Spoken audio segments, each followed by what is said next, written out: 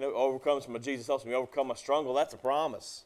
I'll place nothing on you that's too great for you. That's a promise. When you leave this earth, you can be assured of, if you've given your life to Christ, you can be assured of eternal life. That's a promise. Nothing compares in this world to the promise we have in Jesus Christ. Amen? Amen. I'm going to make some announcements for you this morning. First thing I got to do is say congratulations on the building fund. We announced one number last week. I think we announced something like $6,500 or $6,800 where we needed 63. And you see after they got in there and did a really detailed count of the money on Monday morning that there was more contribution than we realized. And the final total for last week's building fund offering was $8,320. That's very good. Yeah. And what you need to do when you leave today, I know a lot of you like to come by, and I'm not going to tell you not to come by and shake my hand. I want you to come by and shake my hand, but I want you to see that front porch too. How many of you have seen it? Isn't that beautiful?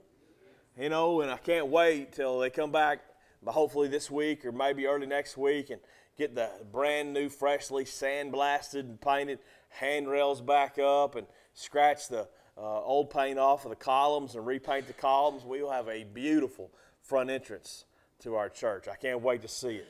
And that, to me, I'm going to tell you, it's just a symbol of what God is doing in our church. Such great things that God is doing right here in our church, calling people into ministry. People are giving their life to Christ. We're able to impact our community. We're doing something tonight called, we're beginning a discipleship training class. And listen, it's not just for new members. This is not a new members class. This is discipleship training class. How many disciples of Christ are there here this morning? Everybody's hand should be up. We're all disciples. Everybody's hand, there you go. Everybody here is a disciple, a follower of Christ. And these classes are designed to help you become a better follower of Christ. And through our goal meetings earlier in the year, one of the things that kept recurring up is people said, we would like to participate in some of the secret church material that we've seen online and some other churches are doing, and some of I've participated in them, and some of the other members have participated in them. And let me tell you something, the class that I took on Secret Church, this is material put together by David Platt, who pastors the church at Brook Hill in Alabama. And let me tell you something, you come to this class and it is like Bible college level material. It is solid, sound, biblical. It can't get any more biblical material. And it's for every believer.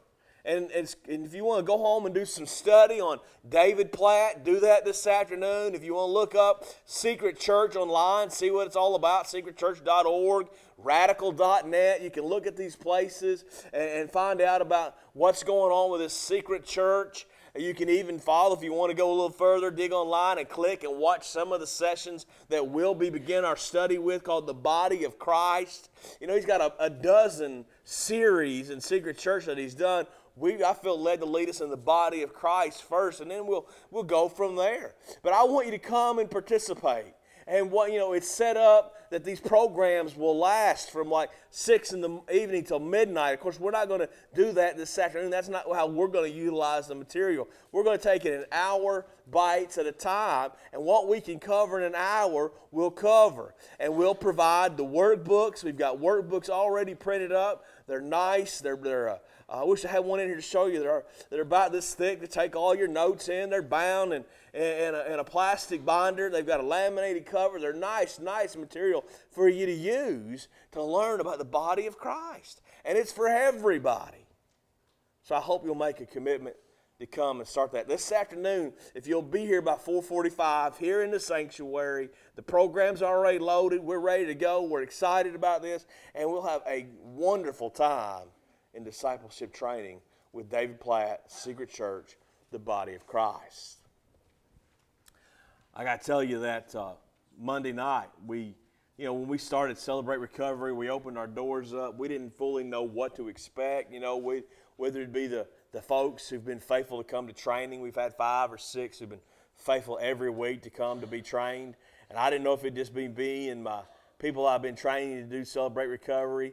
But guess what? This past week, on our very first night, we had 2 of our church members who were in recovery and 3 people from the community that we met for the very first time here who are in recovery. We had 5 guests participate in our very first night of Celebrate Recovery. And that, I believe God is going to use Celebrate Recovery to help people and to encourage people. Let me tell you something about Celebrate Recovery. They emphasize in all their material. Celebrate Recovery is not just for people who are recovering from alcohol addiction or drug addiction or gambling addiction or a porn addiction. It's for somebody who, he says that if you're dealing with a hurt, a hang-up, or a bad habit in your life, you can benefit greatly from Celebrate Recovery. And for the 5 or 6 weeks of material that we've already reviewed, I'm going to say that's the true fact, Jack. You can. And how many of you that are here tonight would say, I have a hurt, a hang-up, or a habit? You're invited to Celebrate Recovery and just participate in the worship time and the fellowship time and the refreshment time. We have a refreshment time for everybody. And then the small group session, Monday nights from 6 to 7:30. It's really a discipleship program as well. Remember, First Kids on Wednesday. We've been having great turnout. Workers have been great, faithful, showing up, getting good reports from Miss Karen. Continue to pray for First Kids. Meets on Wednesday night. Prayer meeting meets on Wednesday night. I want to commend you. We've had some better attendances in the last few weeks. We've been talking about the topic of forgiveness. If you would like to continue in that discussion with us, we'll be on that topic for a while longer. Thursday morning, 10 o'clock, ladies' time out. You can begin the Bible study this week on the 26th. Is that next week? Why don't you take just a minute to explain? Yeah, go ahead. For real? It's announcement time. I know, but I don't have it with me in front of me. I can't remember the name. Oh, okay. 8-week study? No, 6 weeks. 6-week study? Journaling days. I can't remember. Okay. You'll have it ready next week. Okay. All right. Friday morning, Friday afternoon, rather, Brother Blair and I will be leaving for Montana this time. I don't know about this time. I get time zones confused, but I'll be preaching at a church plant in Montana, Helena, Montana. And I'm excited about that opportunity to encourage a young church just 3 years old and how they might impact their community for Christ.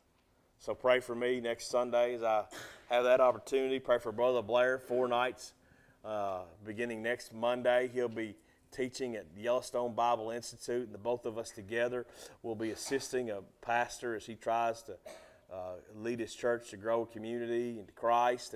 And we'll also begin praying about a vision of how our Western Kentucky Baptist Association might be able to partner with a church there in Helena, Montana to reach their community for Christ. So next Sunday morning I'll be away, and I need you to pray for Danny. Danny was scheduled to preach for us next week. Danny's got a lot on his plate right now with his situation with his mom, and I'm going to encourage him to spend this week with his family and not worry about preparing for sermons and such as that. And it's been a long week already for the family, and I'd like for you to join me in praying for Miss Maggie, praying for your grandpa's name's Jake and Jacob and Colton and Karen and Danny and Steve, and I don't remember Steve's wife's name, Renee, and their family is, they're sitting side by side with their mom for almost a week, as she is definitely in her last hours of life. Let's pray for her homegoing to be peaceful. That would benefit, and pray for the family as they deal with this situation, difficult situation. So what I've asked this week is, next week, things will be a little different. Dallas will be away at a Emmaus walk, and So Bobby's going to lead our worship, so that'll be a little different spin on things, won't it? Bob always does this. You ever notice when Bob leading music, he gets up on his tiptoes? I noticed that. Bob gets excited, and I love it when Bob does that. So Bob will be up here, and he'll sing, and then he'll lead us in our worship. And then Ben Wilson will bring our Sunday morning message. Yeah, Kim just went, huh? I asked Ben this morning, I said, Ben, how would you like to preach next Sunday morning? He said, Pastor, I was already going to ask you if I could have another opportunity. I've been working on a text, and he showed me his text. It's a challenging text from the Old Testament. So I think he should make plans to be here, encourage Ben. He's a fine dude, take on this responsibility. Feels called to ministry, give him an opportunity to shine. And then on the 29th, we'll celebrate baptism. I've got a whole long list of folks who are going to be celebrating believers' baptism. And then we also on the 29th need to have a special called business meeting last Sunday night of this month. And what that business meeting is about is that we're going to take a look at the International Mission Board's church membership policy. And there's some things in that policy, some details of that policy that could really benefit our church. And we'll ask you, deacons have prayerfully looked at this for a long time, looked at this closely and carefully and prayerfully. And we're going to bring that before you to the church for discussion and perhaps adopt the IMB membership policy for churches, and we'll do that on the 29th. And then remember, October 6th, we're going to have worship at the park. Okay, now we've invited Green Valley, and I've not got an official word back whether they're going to be able to attend or not. But we look and hope to have them come and lead us in music that day. So that's a lot of announcements, and most of that stuff's in your bulletin. You'll be reviewed, but some of it may not be there. And I want you to be up to schedule on where we're at. Today, we're going to enter into the book of Philippians, and we're going to close out this passage. And can I say that I'm sad to finish the book of Philippians? I have enjoyed this book, preaching through this book, as much as I have enjoyed preaching through any section of Scripture in a long time. It is just a great passage to remind us the things that we need to do if we want to be a happy, prevailing, successful church in our community. What I love about Paul is he's been so plain spoken. And if you deal with the text, you have to be plain spoken too. And there's been a lot of challenges thrown out there to you guys from this passage, and to me too. And really challenged me. It's challenged me in my personal life, my personal walk, and in my pastoral ministry. I've benefited from studying what Paul has had to say to the church. And can I tell you, from my experience with the book of Philippians, I'm a happier church member. And I hope you are too. And I think if you're applying what you're learning from Paul, you will be. Today we come to the conclusion, which when you come to the conclusion of one of Paul's letters, it's really written as a greeting. And, it's a powerful, important, and applicable greeting for us to learn from. Just verse 20, 21, 22, and 23. 4 short verses. The kind of stuff that a lot of times you would overlook and not even think about how you would apply it to your life. But this passage is powerful, speaking to the saints. Listen to what he says, verse 20. To our God and Father be glory forever and ever. Amen. He says, greet every saint in Christ Jesus. The brothers who are with me greet you. And all the saints greet you, especially those of Caesar's household. The grace of the Lord Jesus Christ be with your spirit. The first seems to be a personal greeting from Paul to all the saints in Christ Jesus. And the second greeting from a group of people who Paul identifies as the brothers who are with me, his close friends, his colleagues. And then the final part is all the saints, especially those who belong to Caesar's household. What's that tell you? That Paul's been on the ground in this Roman prison leading Romans to Christ. People of Caesar's household, people of the emperor's household. Paul's been reaching for Christ. This is a bold, evangelistic, courageous, believer. What a great example for you and I right here in this final conclusion to the letter. And the theme of this letter from the book of Philippians is found in the familiar but often misunderstood word saint. You know, the title of today's lesson is what? Joy in a life set apart for Christ. What's that tell you? There's a lot. That title tells you a lot. There's joy when you live your life differently from other people. There's joy when you live your life differently from a non-believer. There's joy when you live your life from a people who are satisfied in their sin. There's joy when you live your life set apart for Christ. When you decide to take on the mind of Christ, the heart of Christ, the attitude of Christ, the actions of Christ. When you make a decision to live for Christ, there is joy. And when a church makes that decision, you have a happy church. Talking to the saints. You know, John MacArthur, I studied this because I used to have, let me tell you, I used to have a lot of trouble. I used to go to church sometimes with my neighbor in Lynchburg who pastored a sort of a more charismatic church. And they threw the word saint around so often, so much. Everybody was a saint. Saint this, a saint that, brother saint, sister saint. Everybody a saint. And I that was new to me. That was a new experience. I'd never heard the word saint used so freely. And it troubled me. So I've done some study on the word saint. And John MacArthur, he explains how the word saint has drifted from its New Testament meaning, has been loaded down with all sorts of culture and religious baggage. He did some, the term saint has a holier than thou connotation.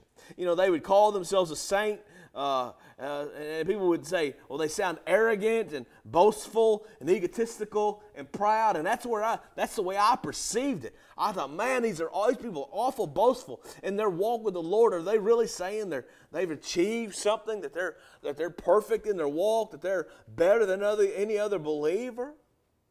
You know, other people see the word saint as those who've done remarkable things for the good of humanity. You know, that Mother Teresa has been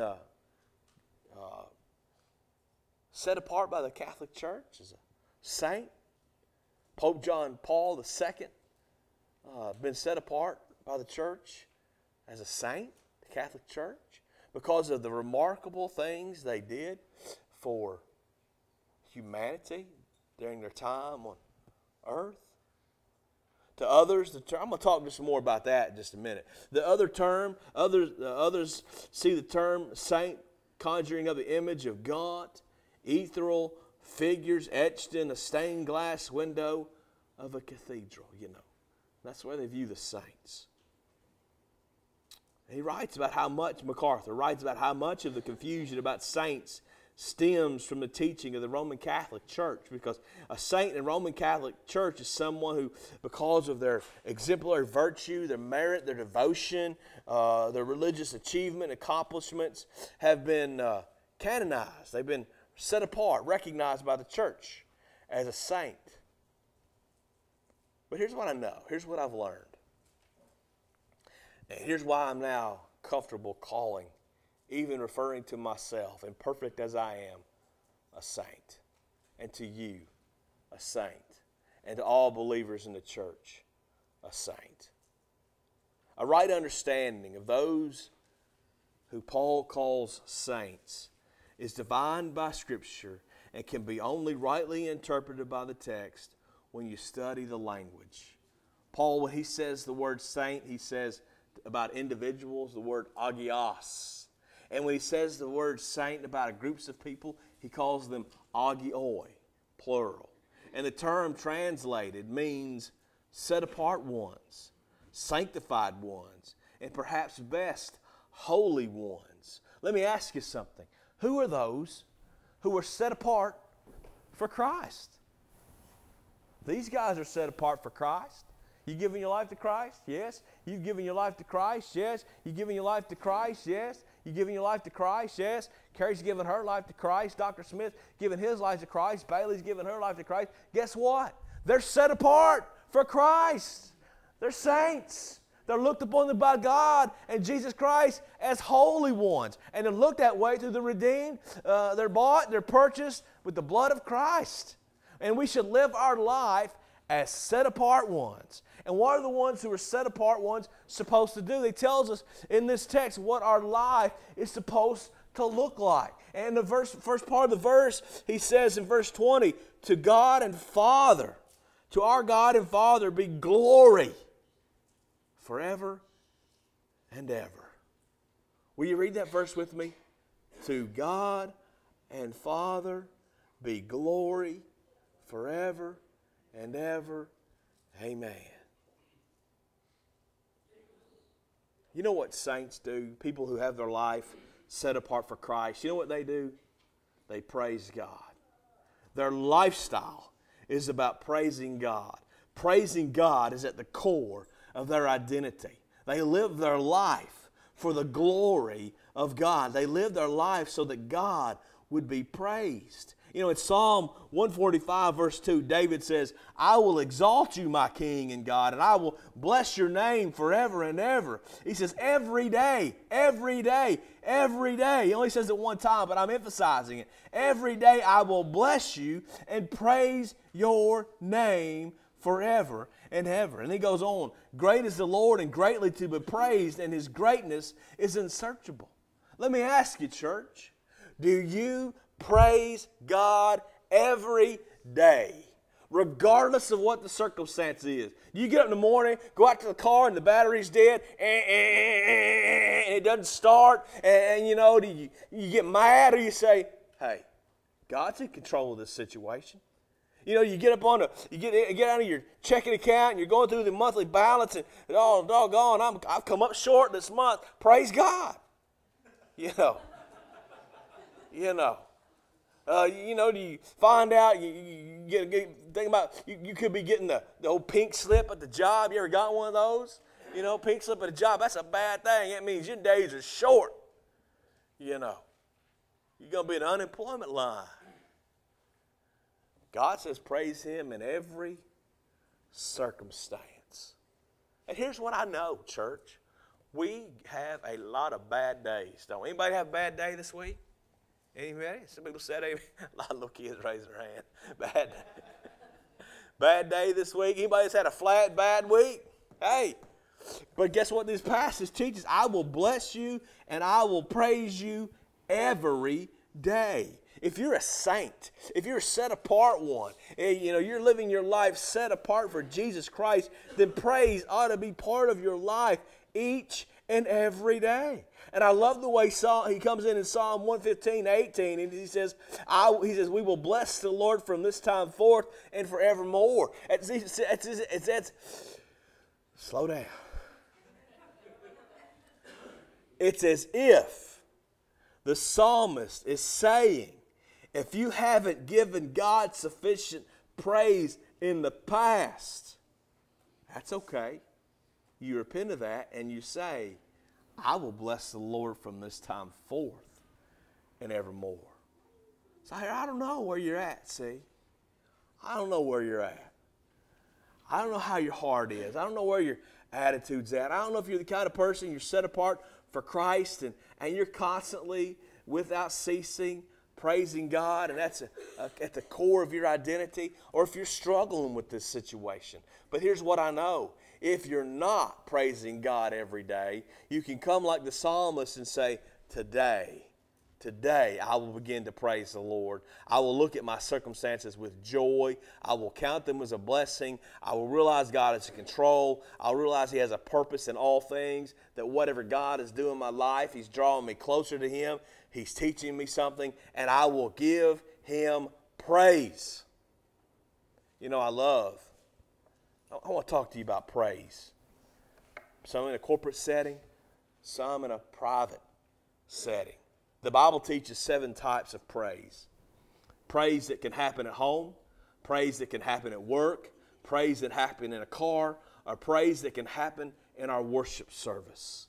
You know, we know that the lifestyle and worship of praise is much more than just songs that we sing or even the motions we go through at our worship gathering. And that being said, you need to learn these expressions of worship, these different types of praise, and realize that they're just not attitudes and postures of the body, but they're attitudes and postures of the heart. 7 words used in the Old Testament to describe praise. The first is yada, and it means to show reverence, to praise with extended hands. You know, the word picture associated with the root word, a type of praise, is like a shooting an arrow or throwing a rock, and it really means standing before the Lord with your hands up before Him in total surrender.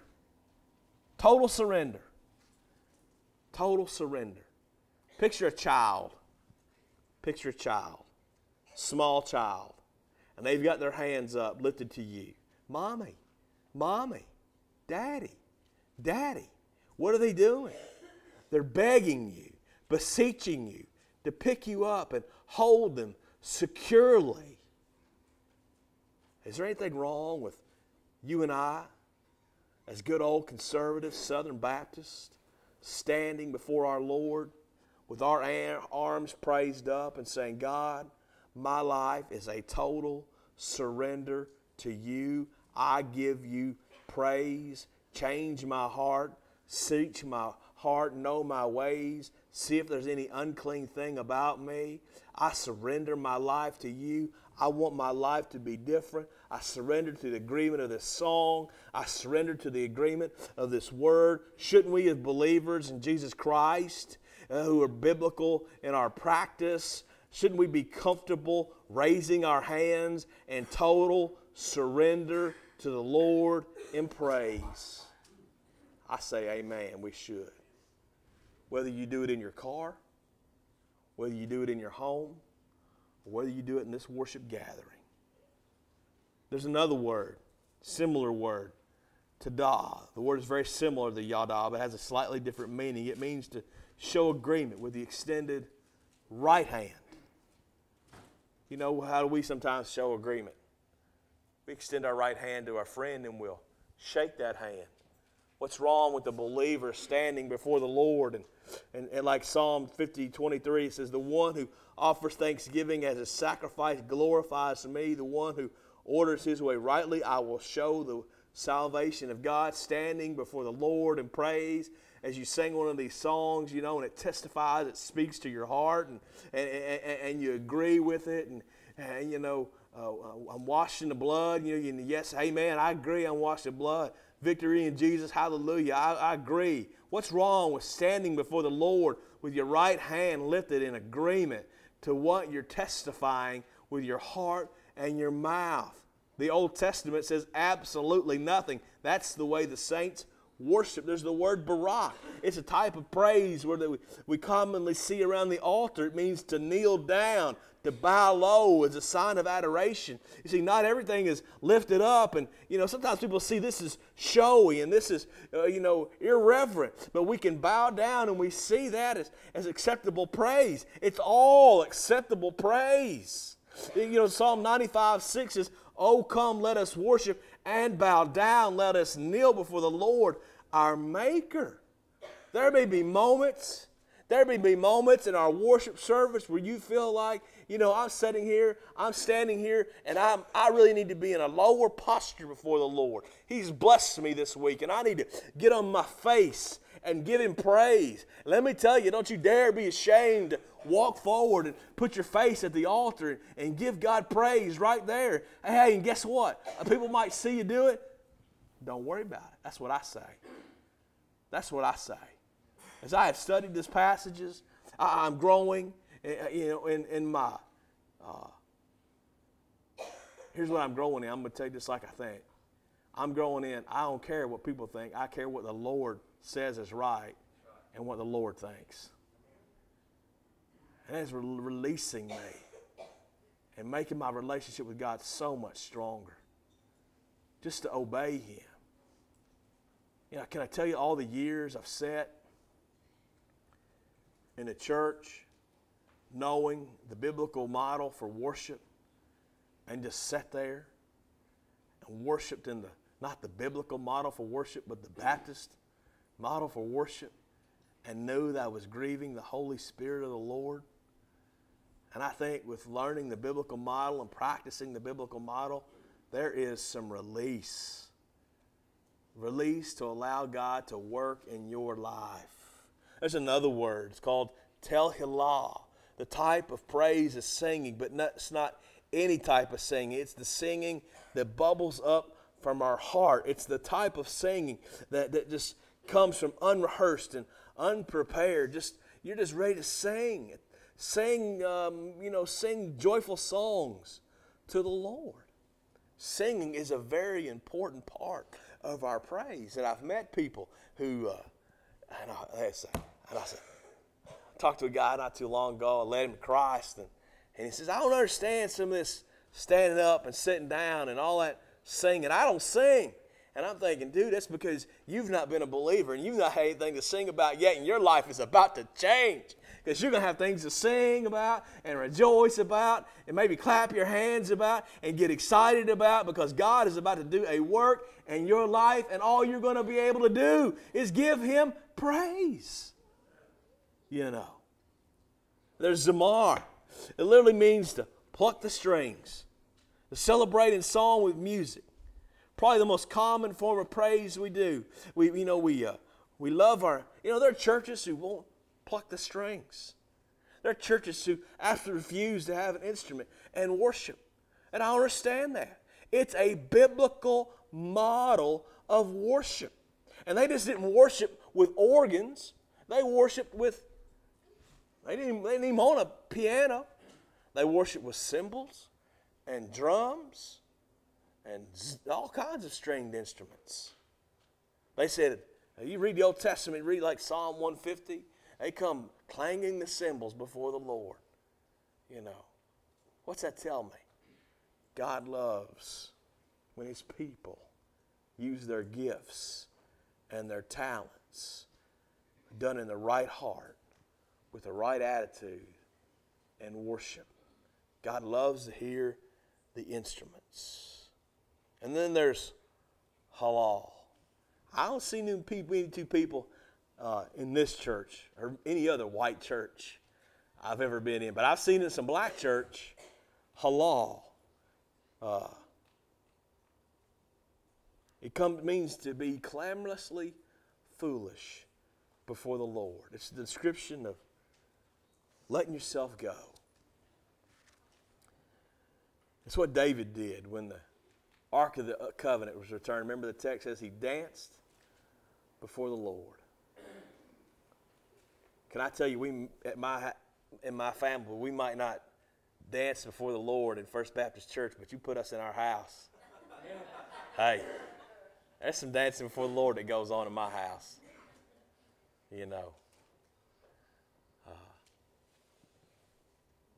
It's not just about dancing. It's about the overflow that comes out of your heart. What happens when you hear a little music? You almost can't control yourself, You start getting the beat, clapping your hands, shaking your head, you're getting the feel. You can't control yourself.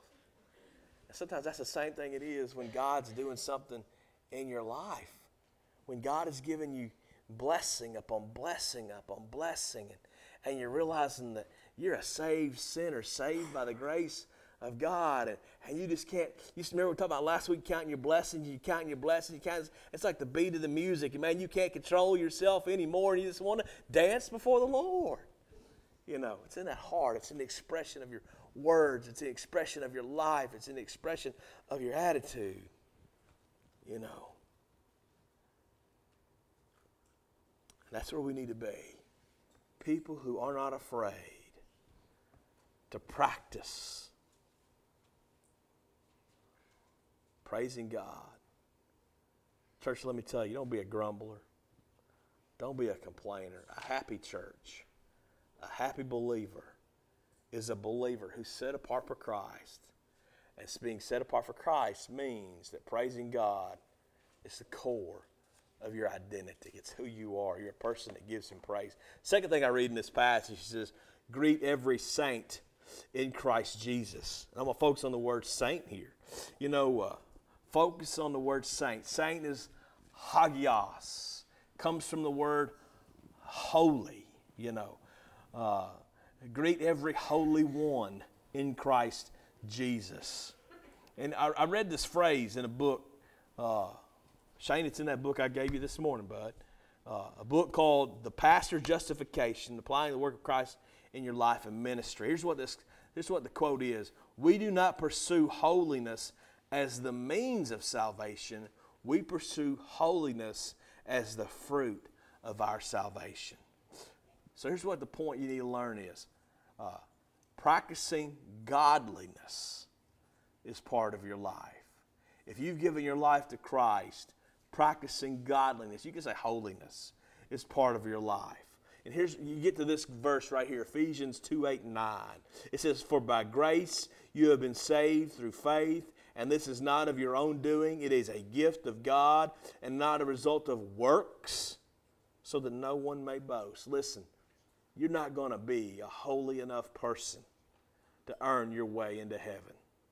But when you're saved and God looks upon you as holy, that's the way you should absolutely strive with all your heart to live. And I'm convinced, church, I am convinced, as I am convinced about anything else, I'm convinced about this. There are too many believers that are not living set-apart lives. You want to know why we have problems in our churches?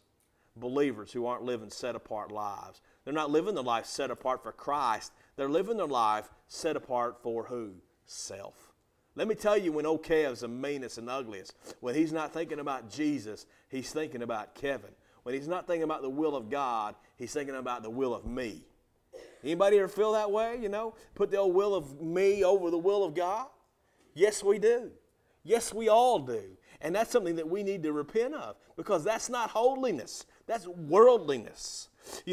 Set apart. We need to be set apart. How do we need to be set apart? In our language. We need to be set apart in our language.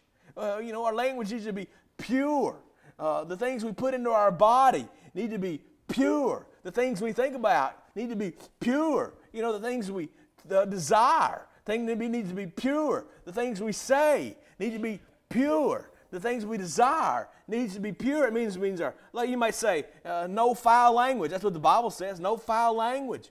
Some of you guys, you want to debate this, but the Bible says, drunkenness is a sin. Lust is a sin. Selfishness is a sin. Gossip is a sin. And get this, personal ambition. Desiring your own will over the will of God is a sin. We're to live. John 17:14-15 says this, I have given them your word, and the world has hated them because they are not of the world. The world has hated them because they are not of the world, just as I am not of the world. And then he said this, I'm not asking that you take them out of the world, but that you keep them from the evil one. He's telling us, hey guys, you're believers in Jesus Christ. You're set apart from me. But I'm not going to take you out of the world. You're going to stay in the world. I'm not going to ask Father to take you out. I'm going to ask Him to leave you in. I'm going to ask Him that while He leaves you in, that He keeps you separate from the evil one. You and I are giving a mandate to live in this world, live in the world, but not of the world. Believers in Jesus Christ, we're here. We're going to be here. We can't be taken out. We can't isolate ourselves. Why is that? Because we are to be the light in the darkness. Carrie tells me this story about a lady she heard telling about her daughter. And I may get it wrong. I'm trying my best to get it right. But she says, Mommy, take me to Walmart so I can let my light shine in the darkness. Here's what I know. Believer, you're called to let your light shine in the darkness. You remember that old song? This little light of mine, I'm going to let it shine. Remember that? How many of you know that? This little light of mine, I'm going to let it shine. And then it gets that part, hide it under a bushel. No, I'm going to let it shine. Hey, here's what I'm afraid of. There's too many of us here today that are hiding our lights under bushels by not living holy and set apart lives. You know what I'm talking about? You know, our conversation is conversation of the world, not of Christ.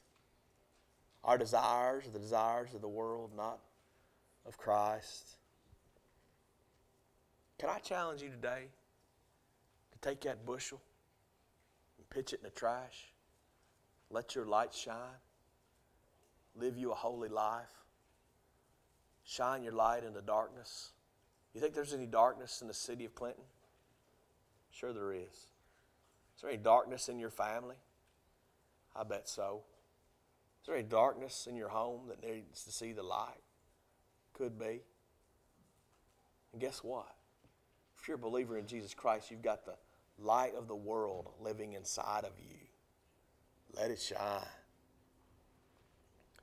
Number 3 in this passage, I see the brothers, verse 21 and 22, the brothers who are with me greet you. All the saints greet you, especially those of Caesar's household. Man, he's talking about a whole bunch of people here. He's talking about the brothers who are with me. You know, whenever and wherever Paul went, he was surrounded by other believers. He never went anywhere alone. He says, all the saints greet you. He's talking about all those people who are the believers, probably Gentile believers or maybe Jewish believers. I'm going to say Jewish believers who lived in Rome at the time. And then all those of Caesar's household. You know, it's a whole other group of saints that he referred to. And you know, when you put them all together, what you got is a great big old church. He's talking about all the saints gathered together in one great big old kingdom of God church.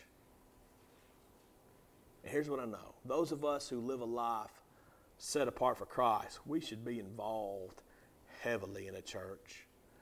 Participating in fellowship with other believers is essential for those who are set apart in Christ. Why is that?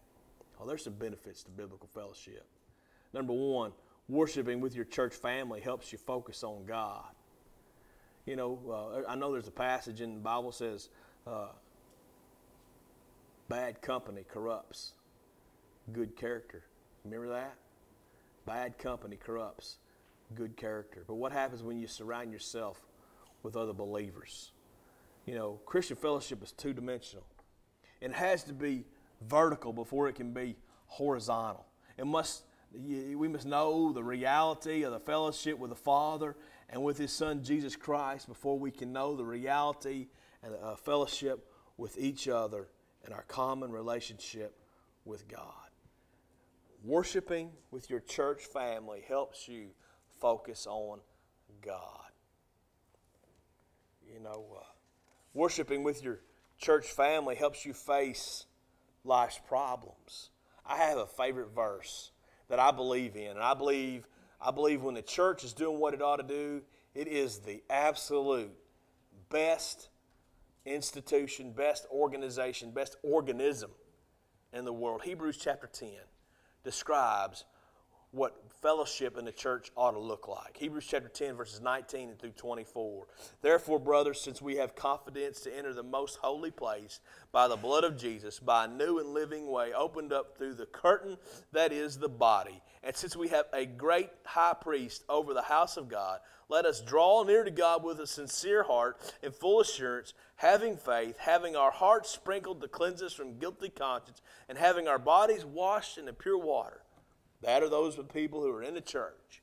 And then he says, let us hold unswervingly to the hope that we profess, for he who promised is faithful. And let us consider how we may spur one another on toward love and good deeds. Do you know that you as a church have a responsibility to spur other believers on towards love and good deeds? What does spur mean? Motivate, encourage, fire up. And from time to time, you may need to give your brother and sister in Christ a good kick in the seat of pants to keep them in fellowship with the Lord. Here's what I know, church. The Christian life is not a solo act. We draw strength from one another. That's called biblical fellowship. It's like this old illustration. Maybe you've heard about how this guy takes a big campfire and he's got the coals burning and the coals are hot and they're hot, they're red hot, and the flames are coming up and he takes the coal out. This is a coal. He takes his coal and he sets it away from the fire. And what eventually happens to this coal that was red hot when it was up in the middle of the fire?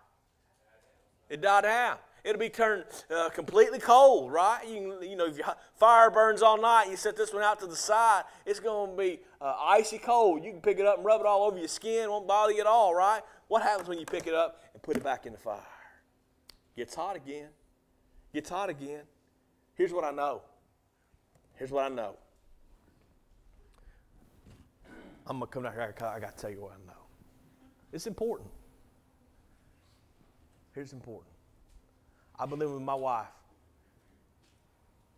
We got married in 1990. It's 23 years. Okay? And there are times, hey, we in the fire. You see what I'm saying? Same house. We live in the same house. And we're in the fire. And guess what? There are times when mad, fussing, conflict, get apart. We get apart.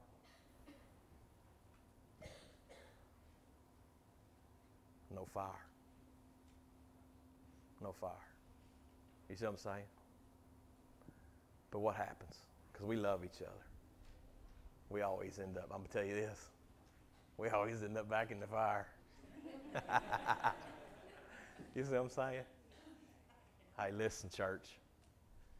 I'm telling you right now about biblical fellowship. And what I'm telling you is, you can be sitting here, right here in this room, saying, I go to church. I'm there every Sunday. I go to Sunday school. I sing in the choir. I teach a class. And dude, you can be ice cold because you can be out of fellowship. Because let me tell you something. There's been times when I've been the pastor and I've been ice cold in the fellowship. You got to be engaged. That's what I'm telling you. You just can't just show up. You've got to be engaged. You've got to be invested. And you've got to allow other people to invest in you. And here's what I'm saying. Maybe you've been hurt. And you've taken yourself out of the fire. Take yourself out of the fire. And you know in your heart, you're not engaged in that church. You're not drawing any strength from that church. You're not giving any strength to that church. You're just going and showing up. Can I challenge you today to follow the principle of participating in fellowship with other believers? Get yourself involved. Get yourself involved. Get some people that can encourage you and surround yourself with them. Get back in the fire. Get back on fire and do something for Christ. Can you do that? And then finally in this passage, he talks about how, is it right there on your phone? He says, the grace of the Lord Jesus Christ be with your spirit. Last thing on the next slide, Wade. The purpose of your existence is the grace of God. If you're set apart for Christ, the reason you're alive is the grace of God. What is the grace of God? Unmerited favor, something you didn't deserve that God gave you. Grace. You wouldn't be sitting here today if Jesus Christ hadn't given up the throne in heaven, left the right hand of the Father, went to earth. What's John 1:14? The Word became flesh and dwelt among us. He dwelt among us for one reason, to communicate the gospel that represented in His body, in His activity, the life, the death, the burial, the resurrection of Jesus Christ, the good news to men, the grace of God. You wouldn't be sitting here without the grace of God. Your life should be so wrapped up in the grace of God, living in the grace of God, and guess what? Talking about the grace of God. When's the last time you told somebody about the good news, the grace of God, the gospel, about how Jesus Christ and Jesus Christ alone is sufficient. When's the last time you told somebody that there's no other name given under heaven by which we must be saved except for the name of Jesus? Your whole life, see, should be consumed in the grace of God. That's what a life set apart for Christ is. A life set apart for Christ. Listen, you got to work 40 hours, 60 hours, 70 hours, 80 hours a week, and it's easy to get your life consumed up in, preparing sermons, counseling, dealing with other people's issues, It's easy to get caught up in, is this piece of equipment going to work when I take it out to the field, and worried over that stress. It's easy to get caught up in trying to, make a living and raise children. It's easy to get caught up in whatever our studies are or our job is. But you got to remember, the first thing about you is you're a believer in Jesus Christ. And this passage teaches you that when God looks down upon you from His throne in heaven, He sees you as one who is holy, one who is set apart. And as one who is set apart, He expects certain things from you. And one of those things is that you live your life for the purpose of the grace of God. You're all about the grace of God. Living out the grace of God, living in the grace of God, and sharing the grace of God. Let's think about those things as we approach our time of invitation. Maybe this morning I want you to think about this. Have you been faithful in praising God every day, regardless of the situation? Everybody grumbles, complains once in a while, but come on now. Are you really serious about praising God? Do you practice holiness? You try to live a holy, clean life. Don't you think if God sees you as holy, you should strive to live as holy in all that you do? And what about being in fellowship with the other believers? Are you in fellowship or are you out of fellowship? I'd say, are you in church but I'm talking about, are you in fellowship? Fellowship. Encouraging one another, spurring one another towards love and good deeds, involved in the lives of the people of the church. Are you all about the grace of God? Is that the number one concern in your life? If it's not, I invite you today to come to the altar. Ask God to change your heart. Do something different in your life. Help you to live the life as He sees you, holy and set apart.